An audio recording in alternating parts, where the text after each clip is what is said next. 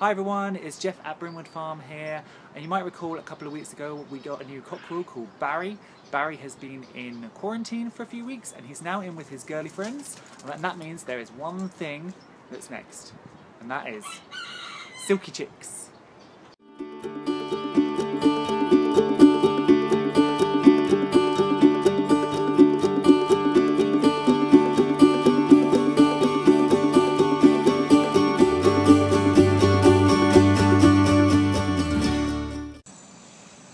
So here is Barry in all of his fine splendour. Hello. Along there with a couple of the hybrid Silkie Danver hens. And then up here is, oh, where are you going, Gertrude? Well, there is his beloved Gertrude. And I'm hoping that they are getting it on so we can make some much needed babies. So there's a couple of things you need to be aware of, especially if you're hatching in the winter. It's not prime time to be hatching, but I want to hatch some silky chicks out so I've got them ready for sale in May, June of next year. So the first thing is your fertility may well be lower.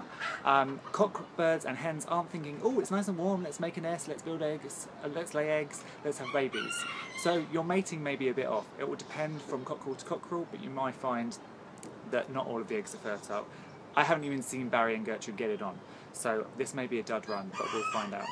The other thing is winter induces lower egg laying from hens, so whereas in the spring, if you collected your hen eggs for 10 days, you'd probably get 10 eggs from a hen, whereas Gertrude's probably only laying one every other day. Now, as viability of the embryos sort of drops off after 10 days, I'll probably only get 5 or 6 eggs for the incubator from her. I'll up it with some Danver eggs probably, but I don't want to do a massive batch, I just want to see how they're doing. The final thing is winter equals mud equals dirty eggs. So you need to do all you can to keep your eggs as clean as possible so they're not covered in poo, because that poo will have bacteria in which during the incubation process can get into the embryo through the egg and kill it. You don't want to be wiping much of that off because you'll wipe away the natural protection of the bloom, so just try and keep your nest box as clean as possible. And try and keep the mud down, especially if you're trying to collect hatching eggs. So with that said, let's actually go and see if there's any eggs to collect. Now, I probably should have checked this nest box before this morning to make sure there's actually an egg there, otherwise it's going to be a very short video, but here goes. We have an egg. Yay! Good, okay, so we do have an egg. So here is our egg. You can see that there is a bit of muck on it, it's not completely clean. Now, the worst thing, in my honest opinion, that you could do is to wash this egg with water, because you'll wipe away the natural bloom, which is a protective layer on an egg to stop bacteria getting through. You can take a dry cloth and just wipe some of this off, but don't be too overzealous. My opinion would be it's far better to put a slightly mucky egg into your incubator than to put an egg in that you've scrubbed clean, because that has basically taken off all protection, opened all the pores up, and the bacteria can just go straight through. So I'll clean this off as much as I can, but with a dry cloth. The other thing is how you store it. Now, you might think that the bottom of the egg is the flatter bit, like a little, like a little weeble.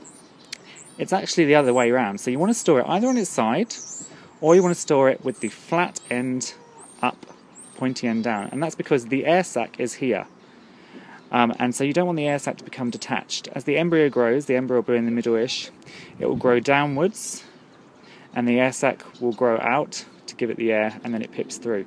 So you want to store it this way up, pointy end down, or on its side. And to do that, I use an egg carton. So with your egg carton, literally just pop your egg in, pointy end down, like that. And then what you'll want to do is every day, I normally have it on the side, and then in the morning I will flip it this way, and then in the evening I will flip it back, just so that you're making sure that the embryo doesn't get stuck to the edge, even though you haven't even started incubation yet. You just want to make sure the embryo is in the best position. Then when I've got well, as many eggs as possible, hopefully in the next 10 days, I will put them into the incubator. So I've got my single egg. I'm just crouching down because the sun is coming over the fence and bleaching me in the eye. So yeah, I've got my egg and I'm going to store it in a cool place, but not in the fridge. Do not put eggs in the fridge, because what you get is the contents inside your shell shrinks, and it draws away from the shell, and that allows bacteria to come through. And that's actually good practice for eating eggs as well. So eating eggs and hatching eggs, just store them in a cool place. I will be collecting eggs over the next 10 days to get as many as I can from the Danvers and the Silkies, from Gertrude and Barry, who are behind me there. So hit subscribe to make sure you can keep up to date with this hatch. Keep your fingers crossed that it's not all dud, because again, I haven't seen Barry actually do the deed. And I'll see you next time. Bye guys.